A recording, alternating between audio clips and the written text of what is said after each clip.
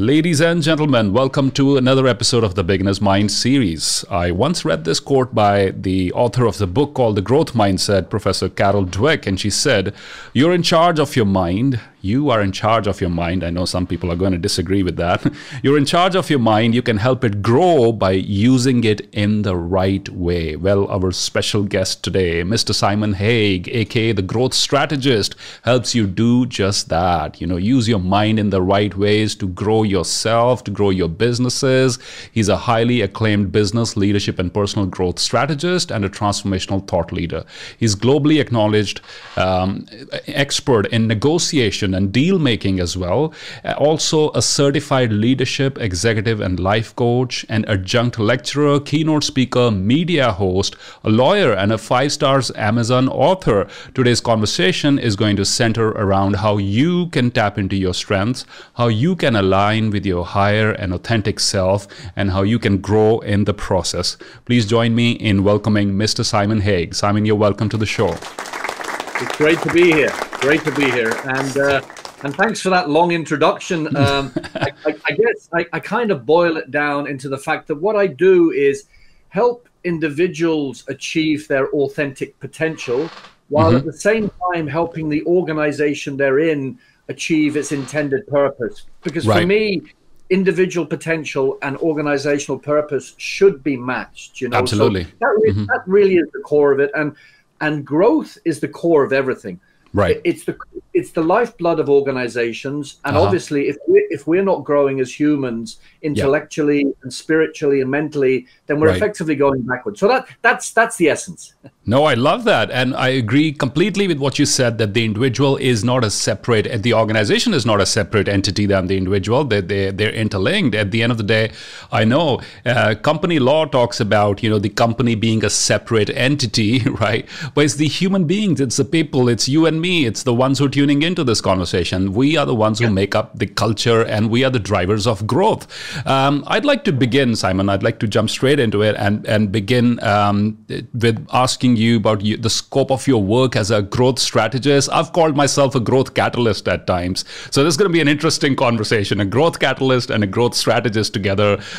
Guys, get your pens and paper ready to take down loads of notes. As I always encourage my audience, Simon, is to distill it into simple, actionable steps that you can take as soon as you finish listening to us. Maybe there's, out of the entire 30 minutes that we're together, you're going to get step 1, step 2, step 3. So make sure you're ready to take those notes. Tell us about your work as a growth strategist with individuals and companies. What does that involve? What sort of challenges do you usually solve for people? And what can we learn from that in the process? Okay, well, thanks, Simerjeet. So basically what I do is, if you can imagine 4 pieces of jigsaw interlocking together, and there's 4 aspects of growth, both for organizations and for individuals. They're the same 4 aspects, and they are mindset or personal growth. That's the first thing. The second thing then is leadership growth. The second thing then is business growth, and the fourth thing is brand growth, right? So these are individual and organizational, and they overlap. And so what I do is I help. Let's take the individual, because we're talking about individuals here, and individuals make up companies. So what I really do is get to the core of the frequency of the individual. So when I mean the frequency, what is the mindset of the individual? What is their why? How self-aware are they? What drives them? What's their motivation? How resilient are they? Because unless you look at those core mindset attributes, how can you possibly get a sense of your leadership and your business and brand capabilities? So that's the first thing. Then I look at the leadership capabilities. So having looked at the mindset and having got a sense of who you are, then I look at things like, how do you communicate? How do you connect? How assertive are you? How influential are you? And then once we look at leadership, we look at business. So given that we get a sense of who we are and our leadership capabilities, how can we grow a company? How do we chase the right opportunities? How do we market the company? And then finally, we move into brand growth. So given that we've looked at ourselves, looked at our leadership, looked at our business, can we then truly give a resonance to the brand and also our personal brand? So in effect, those 4 elements, mindset, leadership, business, and brand, build on each other. And all the time I'm looking for the frequency of the individual So at the end of the journey, their brand is truly aligned with who they are, their leadership capabilities, and their business strength, if that makes sense. It absolutely does. And I love the fact that it all begins with the mindset, that your first step in the process is the mindset, and then comes so it's about self-leadership, right? I was speaking to Andrew Bryant the other day. He's an expert on that subject. And so it's about leading yourself, and what Lao Tzu, the Chinese philosopher, said, when you set your mind right, everything else falls into place. And then it's your leadership, it's your impact on other people. I love that. And the third level was your business. And the fourth you mentioned was the brand. So in effect, the brand, the way the world perceives me or perceives my work, begins with my mindset. I absolutely love that. So which is going to bring me to my next very important question, Simon. You're an expert on the subject. You've coached thousands of individuals worldwide, helped them overcome these challenges at all the four levels that you've spoken about.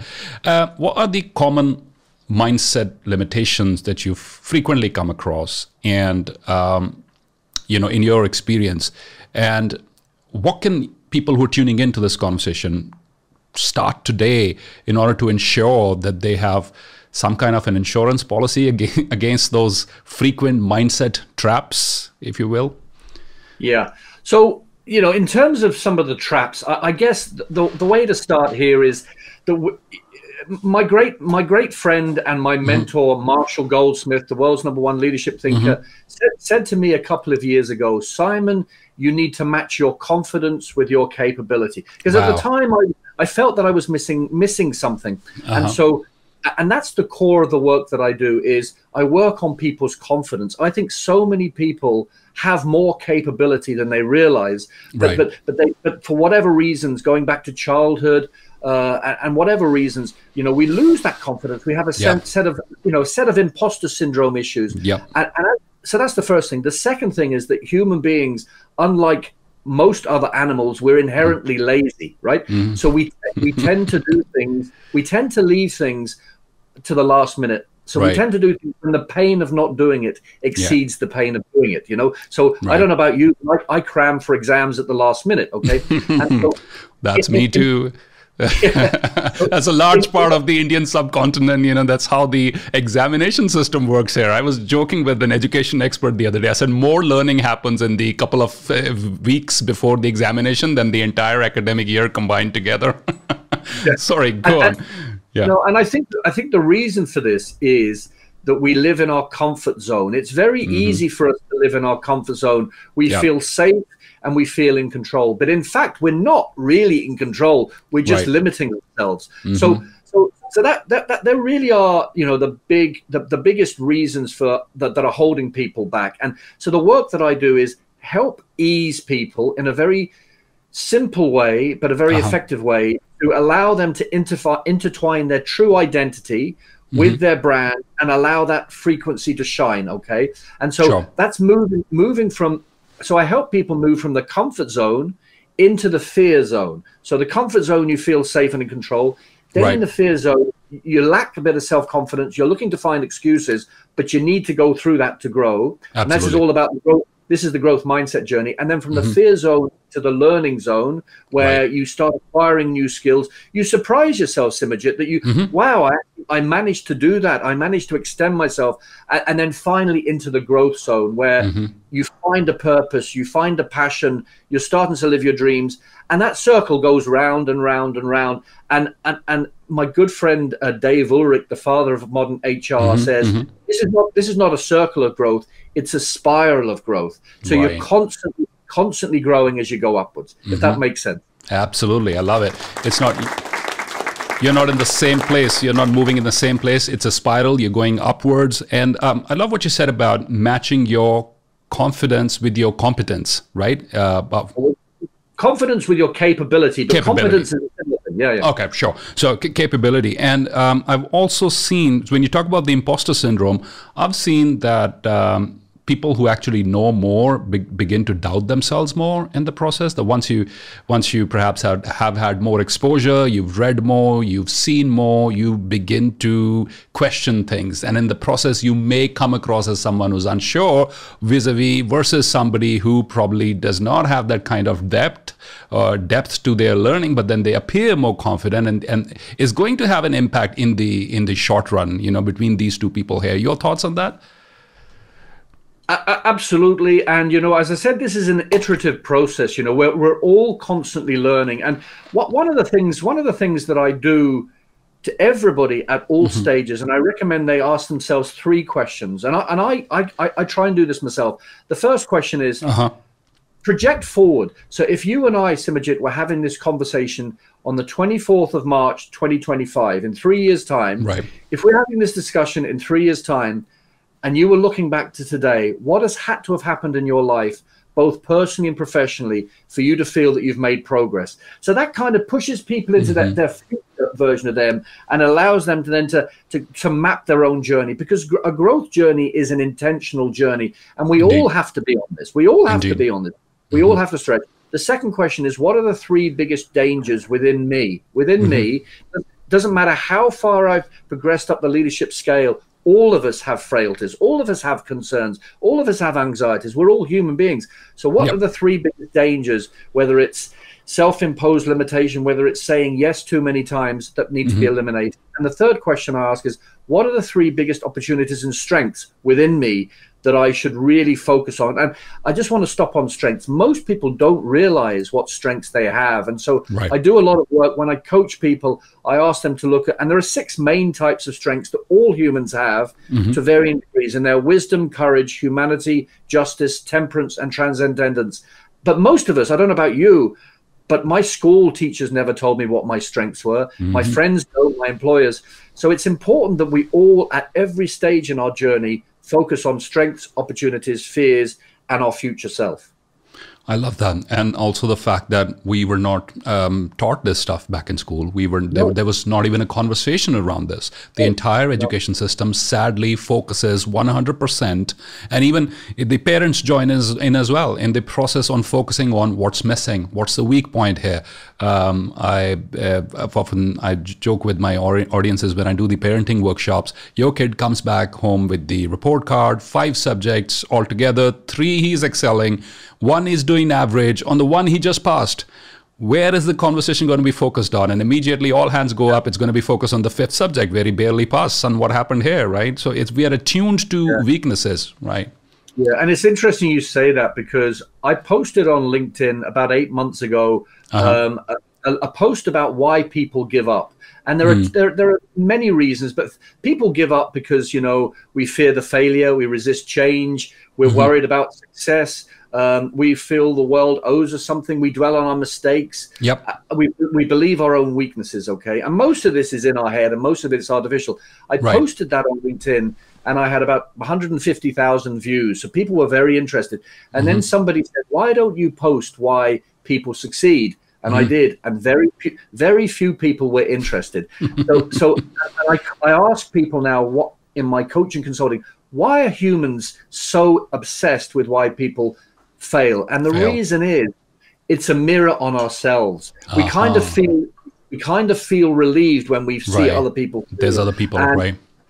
Yeah, and so, but we still need to get through that, and we need to. And how do we get through this? We need to accept ourselves. We need to accept ourselves as who we are, for what we are, for who we are, rather than what we do. We also need to accept that. We need to accept that life is as it is, not how we wish it to be. We can't control life. We can only control our reactions to life, and we're all in the same boat. So take pressure off yourself and allow you to focus on you and your capabilities, and realize that we all fail, we all make mistakes, but that's part of that growth journey. Absolutely. Well said. And I completely agree with that. There is an obsession with figuring out what could go wrong. And perhaps that is why a lot of people are stuck, the reason they are. I'm reminded of a quote by Rumi who said, "Why do you stay in prison when the door is so wide open? Move outside the tangle of fear-based thinking." Why do you stay in prison when the door is so wide open? move outside the tangle of fear-based thinking. Rumi. Simon, I'd love to now direct our conversation towards the subject of fears that hold people back. And in your opinion, if and that's all of us in a way, you know, and we've all been through that. What would your top 3 recommendations be to somebody who wants to have experience a major breakthrough in their life, but is afraid, is sitting on the fence? What are the 3 factors you feel can play a significant role in helping them take the first step? I think the first factor is getting honest with yourself, and I direct your audience to the best book I've ever written, and it's called Into the Magic Shop by an American neurosurgeon called James Doty, D-O-T-Y. Into the Magic Shop. A fantastic book, and he gives a 4-step process for how people can live a fulfilling growth-based life. And the first 2 are easy. You need to find ways to relax your body, calm your mind. The 4th one most people do, and that's set your goals and your intent. 95% of people don't do the 3rd thing, and that is you have to get honest with yourself. You really need to focus on who you are, what you want to do. And that brings me on to the second point, which is alignment, right? So there's a second book I want to recommend, a great book called Aligned by Hortense Le Gentil. She is a phenomenal French-American management guru. And she says, when you're aligned, you instinctively know what to do, and you know deep down you're on the right path and everything's possible.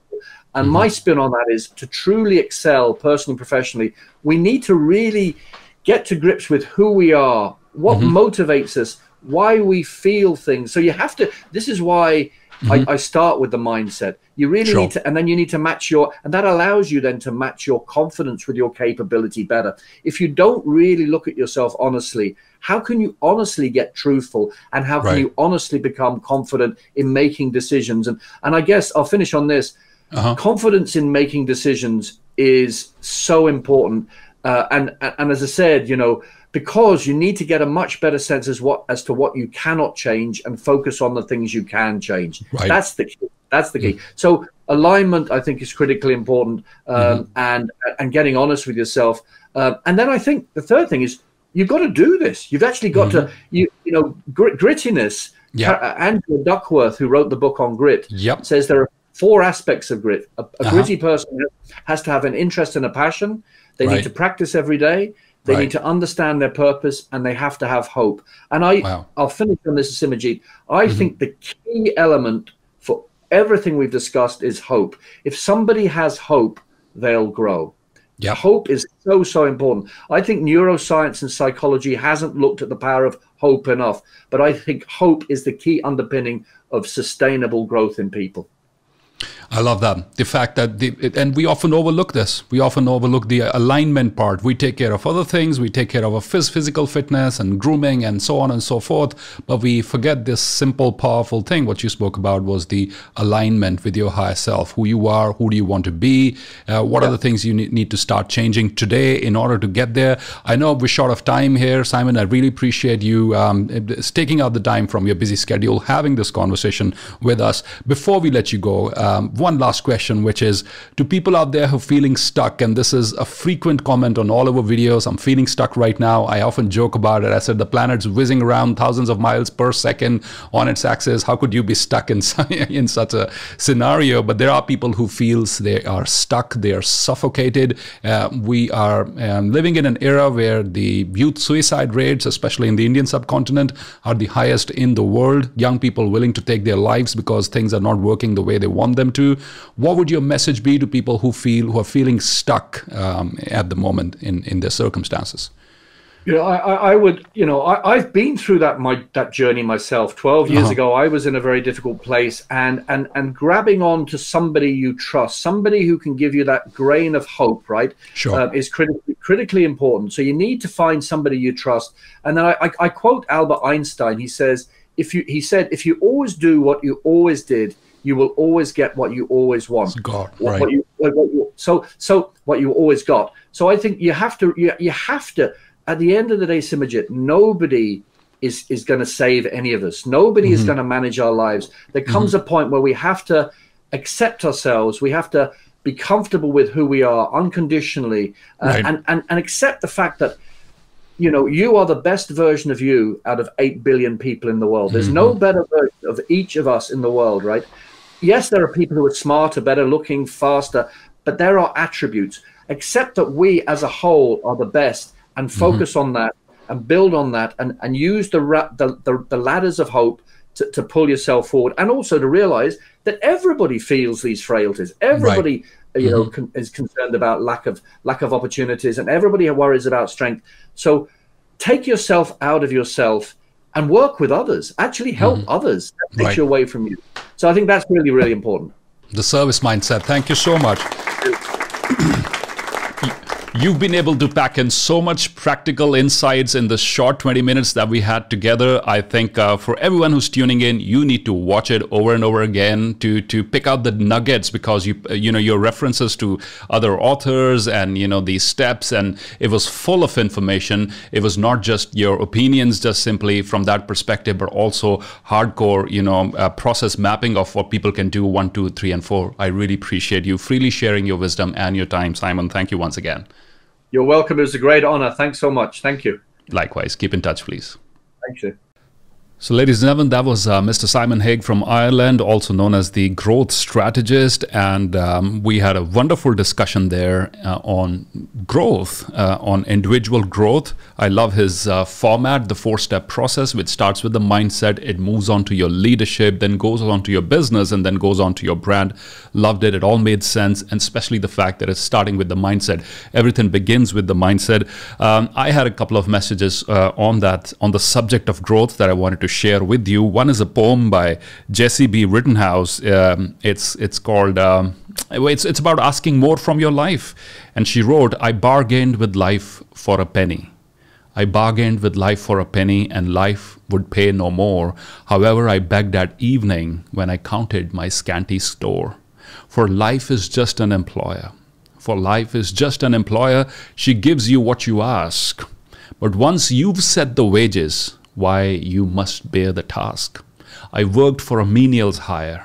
I worked for a menial's hire, only to learn dismayed that any wage I had asked of life, life would have willingly paid. I worked for a menial's hire, only to learn dismayed that any wage I had asked of life, life would have willingly paid." Jessie B. Rittenhouse. And I think that's a powerful reminder. Ask more from your life.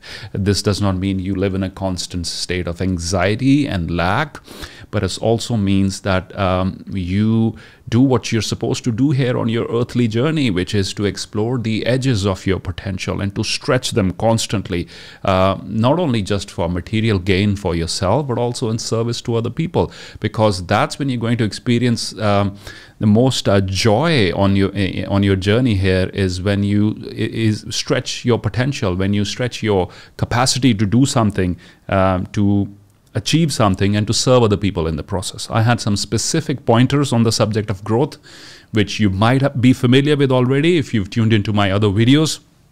These are things I frequently talk about on the subject of self-growth and self-transformation. However, in the context of this current discussion, it's very important that I share them with you once again. I invite you to share your top takeaways in the comments section below. I love the fact how there is, these conversations go back and forth in the comments and people are helping each other. But I would really love to hear what your top 3 takeaways are from my conversation with Mr. Simon Haigh today. So here are a couple of pointers for self-growth from my side, from my perspective as well. Number 1, embrace the 3 C's. The 3 C's, which I've talked about in almost every keynote: change, challenges, competition. These are the 3 things we run away from the most. And these are the 3 C's which help us actually step outside our comfort zone and make something out of our lives. Welcome change, challenges, and competition. Don't run away from them. Change, challenges, and competition. These are the factors that enable you to grow. Do this little exercise with me. Take a deep breath in and reflect on the time in which you feel that you experienced the maximum, the largest period of growth in your life, where you experience significant growth in all aspects, in your skills, in who you are as an individual. And chances are it has something to do with your periods of struggle. It has something to do when you were going through a massive change, It has something to do when you were facing a lot of external or internal competition, right? So change, challenges, competition. Number 2, question self-limiting beliefs. As soon as you set high goals, as soon as you go about the journey of self-transformation, something is going to get activated deep within. The resistant barriers are going to come up, and these barriers are your SLBs, self-limiting beliefs. You need to sit down and question and overcome each one of these one by one in order to complete your journey of transformation. Number 3, check. It's very important. It's vital that you check how you see yourself, right? Self-image. People can never perform beyond their self-image, right? How do you see yourself? Do you see yourself in a positive light? You cannot exceed your self-image. So it's important to check, how do you see yourself? And if that is being a barrier in your growth, it's important to redefine it. It is important to look at yourself from a vantage point of appreciation and love and honoring your struggle, so that you're able to change how you see yourself. And once you change how you see yourself, everything is going to change, right? This is the root cause of the lack of self-esteem, people who have a poor self-image. Number 4, the power of initiative, okay? Very important in the process of growth. Things will not be served to you on a platter. Opportunities will, well, that's how the phrase goes. Opportunities come knocking on your door. Opportunities usually are not going to come knocking onto your door. You're gonna have to walk out, walk, and you meet halfway. It's like this love affair that happens somewhere in the middle. So take initiative, step outside your comfort zone, take a chance, make yourselves vulnerable. It's fine. You'll fail, you'll embarrass yourself, you'll make mistakes, but that's okay as long as you keep moving forward and taking initiative. And the 5th one is the power of the small step forward. Believe in the power of the one small step forward.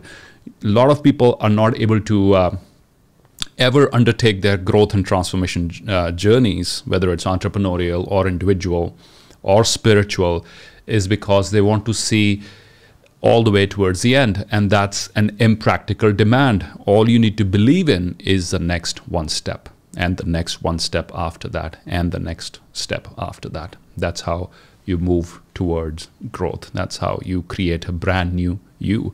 Thank you once again for tuning in into our conversation today with Mr. Simon Haigh. And hashtag beginner's mind is your way of looking up all the previous wonderful conversation that we've had. You will find that hashtag somewhere in the description of this video, even in the title. Just click on that, and what you will see, voila, all the previous conversations will also show up. As always, you have the option of watching these on YouTube if you're at home, or if you're watching these on your mobile phone. Else you can download on podcasts and watch it while you're on the move or while you're exercising. Thank you once again. I'll see you again soon. Take care. Bye-bye now.